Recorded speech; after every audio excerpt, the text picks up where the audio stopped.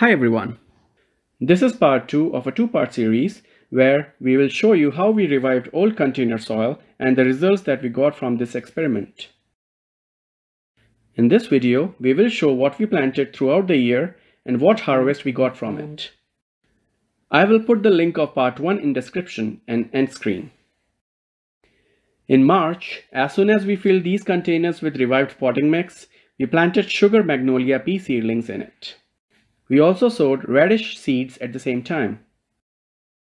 Both types of plants showed good growth during March and April. Radishes are fast maturing, so on April 30th, we were able to get the first harvest of radishes.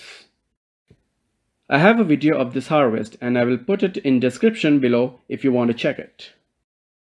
We kept harvesting radishes over next few weeks and they were of very good size.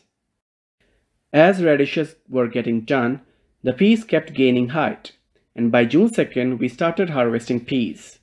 We had multiple good harvests of peas. I have a video of this harvest and I will put it in description below if you want to check it.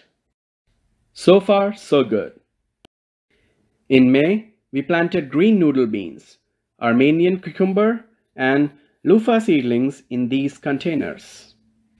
So as our peas were winding down, the beans and cucumbers were getting started.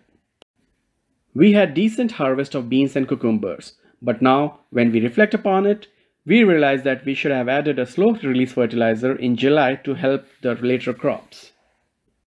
And this is true for probably every garden container. By the middle of the season, the nutrients should be replenished. Next year, we will continue this experiment and add slow release fertilizer after peas get done. Overall, we consider this to be a successful experiment. If you missed the first part of how to revive old container soil mix, we are putting a link to it on the screen, so do check it out.